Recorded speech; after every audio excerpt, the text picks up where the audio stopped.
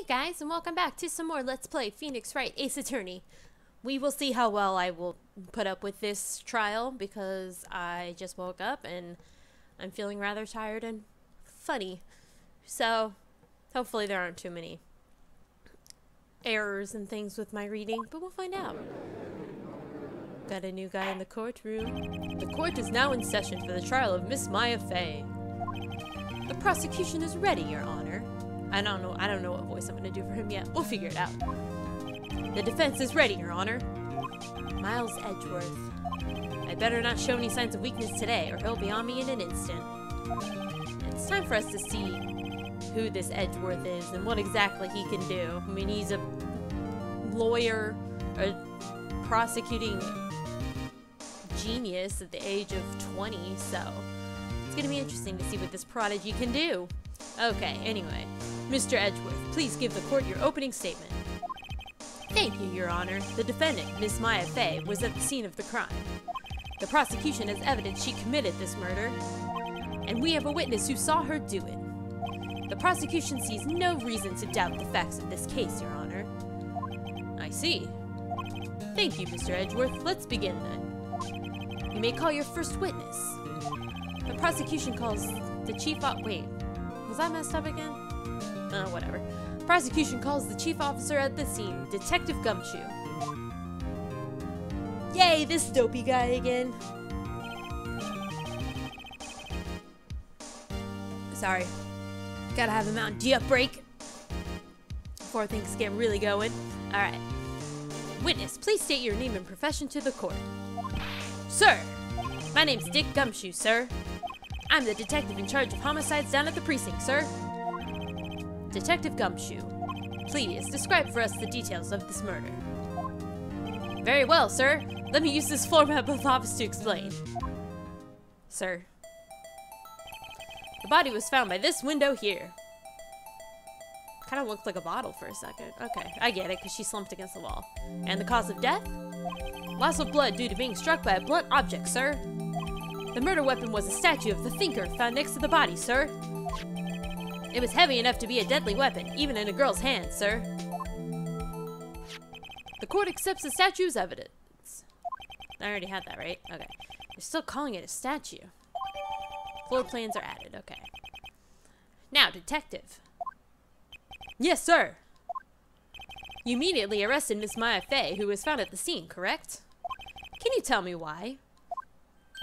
Yes, sir. I had hard evidence she did it, sir. Detective Gumshoe, please testify to the court about this hard evidence. Maya Fey's arrest. Okay. First testimony of the trial. As soon as the phone call came in, I rushed to the scene. There were two people there already. The defendant, Miss Maya Fey, and the lawyer, Mr. Phoenix Wright. I immediately arrested Miss Maya Fey.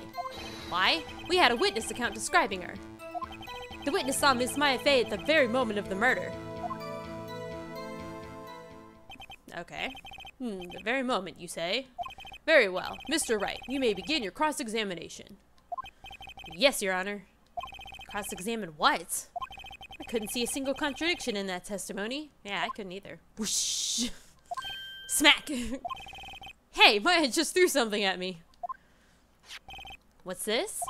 When my sister couldn't find any contradictions in a witness's testimony, she would bluff it and press the witness on every detail. The witness always slips up and says something wrong. It worked lots of times. I should have expected Maya would know some of her sister's tricks. This is all they do. These two Fey sisters just basically do his shit for him or tell him what to do in order to get through these. But, you know, whatever works. He is still new and wet behind the ears, so you gotta expect a little bit of cluelessness, I guess. But becoming a lawyer is really hard. Alright, let's give this a try. Something the matter? No, Your Honor. I'd like to begin my cross-examination, now that I know what to do. Shoo! Intense. Let's go. Alright, come on, I rush to the scene. Let's do some stuff that seems... I don't want to do everything. Whatever. There. Let's press this. Hold on just 1 second. Yeah? If I heard correctly, You said you arrested her because you had hard evidence she did it, correct? Huh? Did I say that? Me? I heard you say it. You did say it. You said it. Exactly what about this suspicious woman in pink's claim was hard evidence, other than your wiener? What? Miss May isn't suspicious, and she sure isn't pink, pal. Yes, she is. Well, I guess she is pink. That's enough, Detective Gumshoe. Do you have any more solid proof other than her claims, Detective? I guess Preston can't have its advantages. Yes. Oh. Sorry, I got the order of things mixed up in my testimony, Your Honor, sir. There was something I should have told you about first, Your Honor. Very well, Detective. Let's hear your testimony again. Good. Okay, hard evidence. Finally, we get to it. After securing the suspect, I examined the scene of the crime with my own eyes. I found a memo written on a piece of paper next to the victim's body. On it, the word Maya was clearly written in blood. I said that wrong. Lab test results showed that the blood was the victim's. Also, there was blood found on the victim's finger. Before she died, the victim wrote the killer's name. Oh, crazy. Let's get your feedback on it, general public. How you like that? That's my hard evidence. It was great. Thank you, Dick. Before we begin cross-examination, I have a question for you, Detective. Your Honor? Why didn't you testify on this final piece of information the first time? No kidding. I know. I'm real embarrassed I forgot about it, Your Honor, sir. There's not that much there at the crime scene. How did you forget about that? Try to be more careful. Very well. The defense may begin its cross-examination. Here we go. Alright, I already know this one. We don't have to press stuff for it, so that's good. Let's see. Written in blood. She died. The victim wrote the killer's name. Okay, so we know. We look at Mia's autopsy report. Death was instantaneous, so she couldn't have done that. And... Objection! Detective Gumshoe, there's one thing I want you to clarify for me here.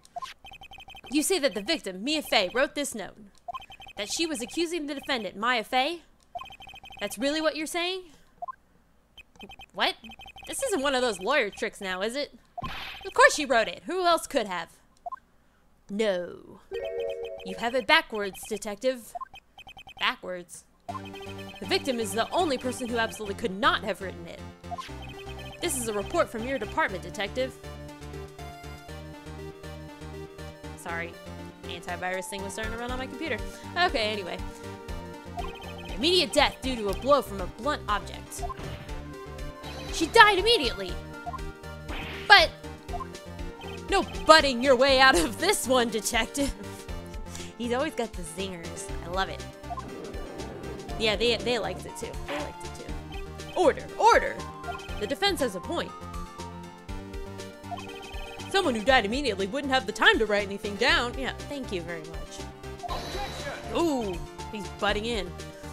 Mr. Wright, I beg your pardon, but when exactly did you obtain the autopsy report? When? Day after the murder, right? The day of, right? Yeah. I am pretty sure it was the day of the murder. You're wrong there. Oh, it was day after. Stupid. You're wrong there, pal.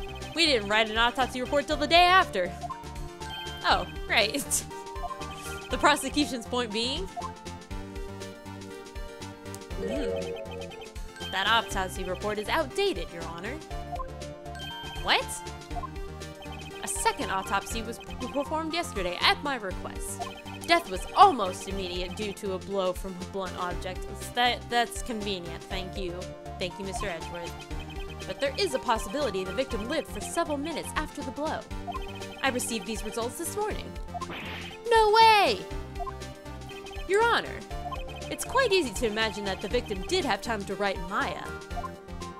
Take a bow, that is all. I see. Damn you, Edgeworth. I should have known you'd have something up your sleeve. Damn you! Why, Mr. Wright, you look shocked. Something you want to say? You're a sham. The detective. I'm a sham! I shouldn't be a lawyer.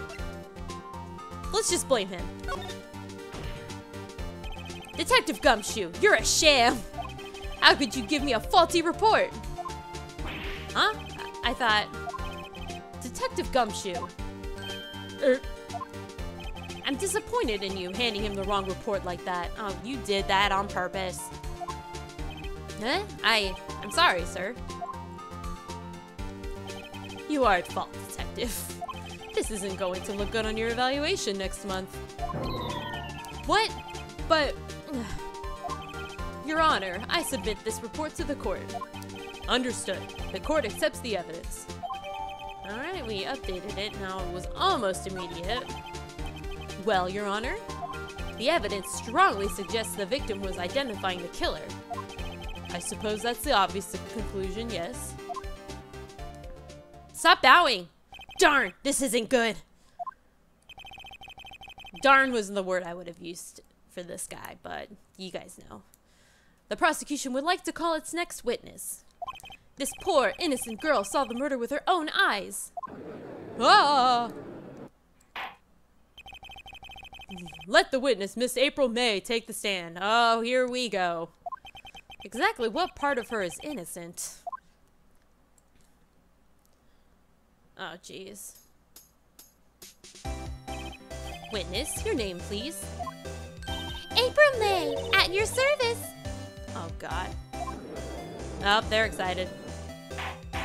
This isn't going well already. Order! An introduction should not require any reaction from the crowd. The witness will refrain from wanton thinking. Winking, sorry. Aw, yes, Your Honor. This is not good. She's already captured the heart of every man in the court. Tell us, where were you on the night of September 5th when the murder occurred? Gee, I was, like, in my hotel room. Teehee. I checked in right after lunch. And this hotel is directly across from the Fay & Co. law offices? That's right, big boy. Please testify to the court about what you saw. Alright. It begins. It was, like, night at night. I looked out the window, you know. And then, ooh, I saw a woman with long hair being attacked. The one attacking her was the mousy girl sitting in the defendant's chair. Then the woman, like, dodged to one side and ran away. But that girl, she caught up to her and she hit her. Then the woman with the long hair, she kinda slumped. The end. That's all I saw. Every little bitsy witsy. I hate you so much. Well, Your Honor, I see. It is a remarkably solid testimony. I don't see you need to trouble the witness any... Wait, Your Honor! Yes, Mr. Wright? What about my cross-examination? Yeah, I need a chance, at least, please. I thought the witness's testimony just now was quite firm. Didn't you? Mr. Wright, I understand you were Mia Fay's understudy, were you not? You must know her techniques well. Her cowardly way of finding tiny faults in perfectly good testimonies. Hey, how dare you! You're talking about the dead chick. Well, Mr. Wright, will you cross-examine the witness? Hell yeah, I'm doing it. I'll gladly proceed with the cross-examination. If only because I have a feeling Edgeworth doesn't want me to. She has to have some weakness. Very well, you may begin your cross-examination. Here we go. Cross-examine, go! Alright, 9 at night, that seems right. Ew! Okay.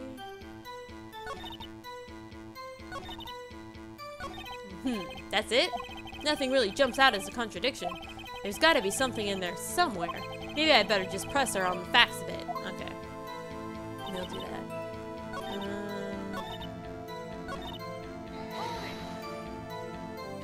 She dodged. Dodge what? Well, the attack. Please, continue your testimony. Oh, that wasn't anything. Alright. She caught up to her and she hit her. Let's try that. How did you know it was my client? Huh? Well, gee. First of all, she had a girl's physique. And secondly, she was small. Who else could it be but her? She has a point. I'm not gonna agree with her. Hold on a minute. That testimony stinks. What? Miss May, I'm willing to bet that. You didn't see anything. Did you really see the defendant at all?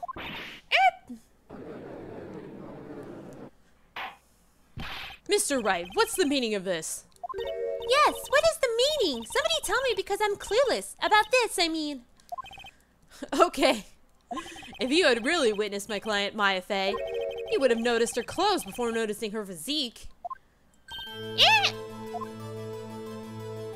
No one wears clothes like this on a daily basis, except her.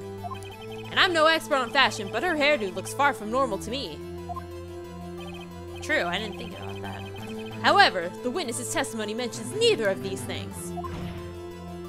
The testimony is bogus! But... Still, we don't know if she was dressed that way the night of the murder. She was, Your Honor. I saw her. And so did Detective Gumshoe. What do you say to that, Miss May? Rawr! What are you trying to say, you mean lawyer? I saw what I saw. I just didn't think all the trifling little details were necessary, darling. Miss May, the court would like to remind you to please omit nothing in your testimony. I'm sorry, Your Honor. I'll be a good girl, I promise. Your testimony again, if you would. Damn, I almost had her. Well, it's not gonna be that easy, apparently. Alright, now she's gonna fix it. I did see everything. I did. The victim, the woman, dodged the first attack and ran off to the right. Then the girl in the hippie clothes ran after her. And she hit her with that weapon. I saw it. I did. That clock. The kind of statue-y clock. The thinker, I think. Well, does the accuracy of my report not startle you? Tee! Ugh. My voice. There we go. I see. I only wish you'd been so detailed from the beginning. Please begin the cross-examination. Okay. Now, she mentioned the clock, I think, but they don't know it's a clock. Or they're not supposed to know it's a clock. Right? She just kind of have hippie clothes. I like it. Let's see if we can do this. Let's see. Let's try it. Yes. There's a small indication if you're not sure if you got something right. If the music stops when you present, then that means you got it. I had to know these things because I did so much trial and error with this stupid game because I'm really stupid. But yeah, anyway, Miss May, what you said just now was quite revealing. It's with all the references. Jeez, hard evidence and stuff. Revealing? Ew, you'd like that, wouldn't you? Naughty Mr. Lawyer. You just said that the statue of the thinker was a clock. But there's no way of knowing that just by looking at it. Another person in much the same position as you recently called this a clock too.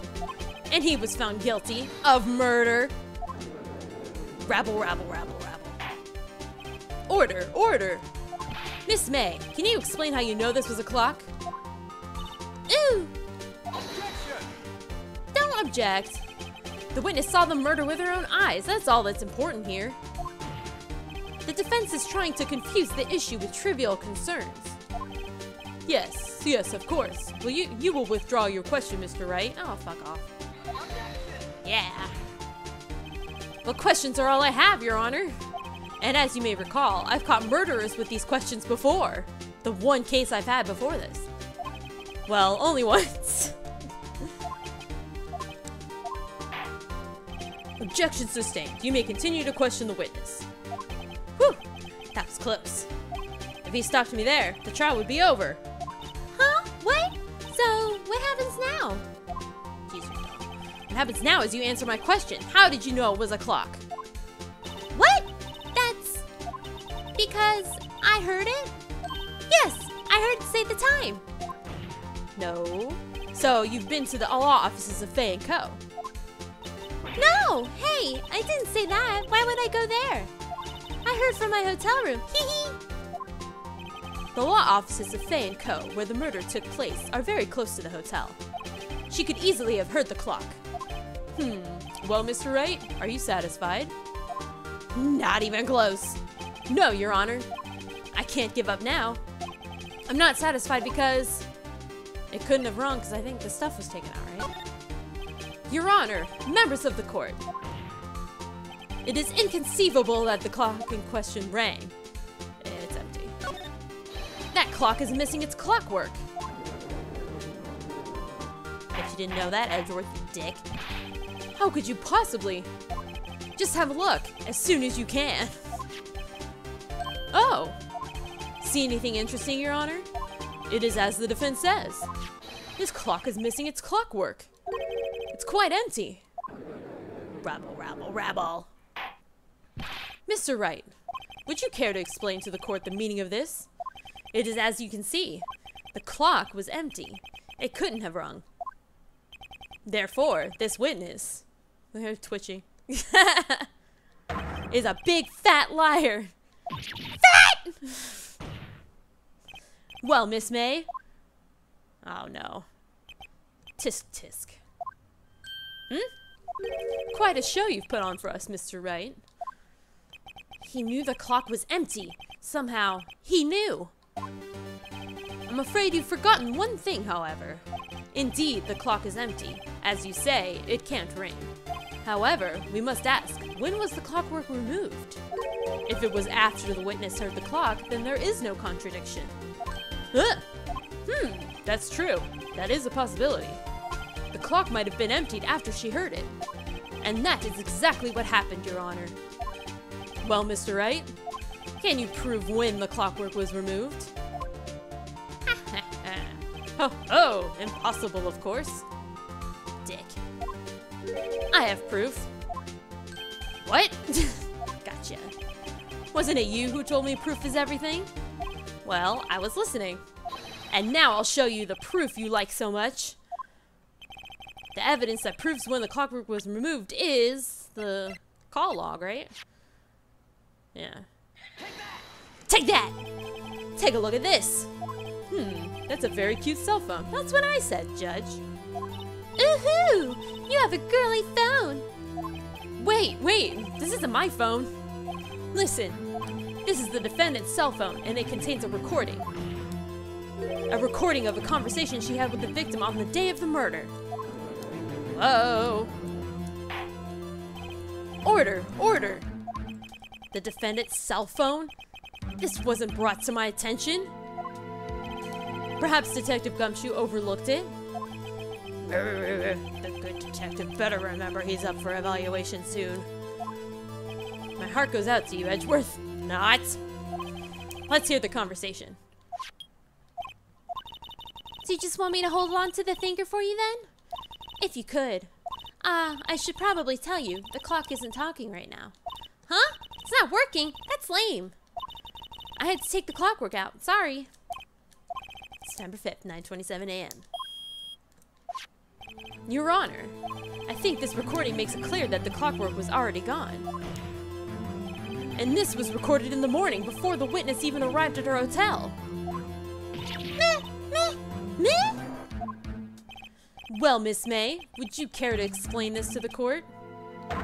Just how did you know that weapon was a clock?